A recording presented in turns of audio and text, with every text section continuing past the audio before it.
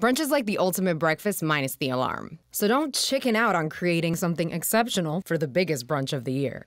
Kids might get candy on Easter, but with a brunch board, you get everything else. And if you hit subscribe, you get more yummy videos. Easter's all about eggs, so we're gonna start with these devilish beauties. To mix things up, let's dress these a little differently. See what I did there?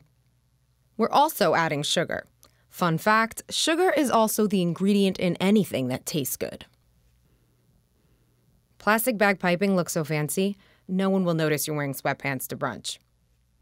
Brunch boards are meant to look packed to the edges, so don't be a chicken about laying on a massive, colorful mix of sweet and salty.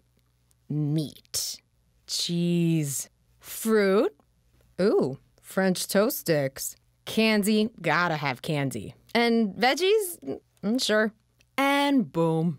You and your fam are ready to chow down, or, make like a bunny and graze all day. 'Cause aren't we all doing that anyway? Hit that subscribe button for more deliciousness.